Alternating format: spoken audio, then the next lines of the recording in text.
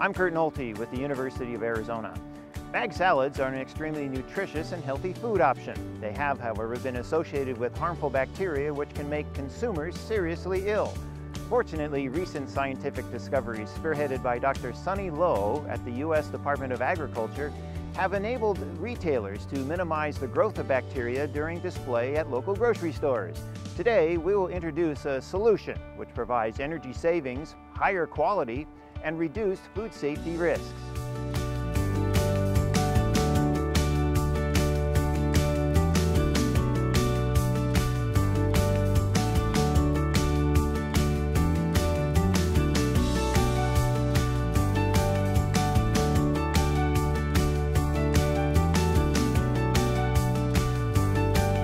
Hello, welcome to our research supermarket.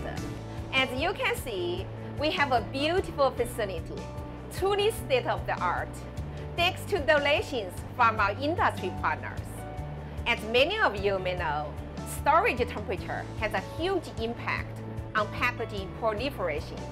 Under elevated temperatures, harmful bacteria such as E. coli and Salmonella could multiply 10 times or even 100 times, making food safety issues much worse.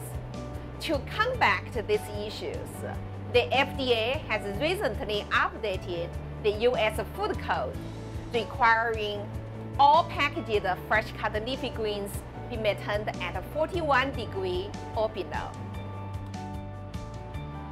Open display cases. They are widely used by retailers because the consumer has direct access to produce and bag salads. However, the cold air curtain that provides the cooling capacity for the case does not effectively insulate the case from the infiltration of ambient air, causing products to be above 41 degrees Fahrenheit. And this solution is not simply by lowering the thermostat settings, because then freezing damage could occur for products stored in the rear. So we evaluated many options using insulators, special materials that actually store heat. We used curtains. We used glass doors. And we found that storing produce behind glass doors was the most cost-effective solution. So at a thermostat setting of 33 degrees Fahrenheit, we compared both the open case and the case with doors. And we found that product temperatures behind glass doors were below 41 degrees Fahrenheit everywhere in the case.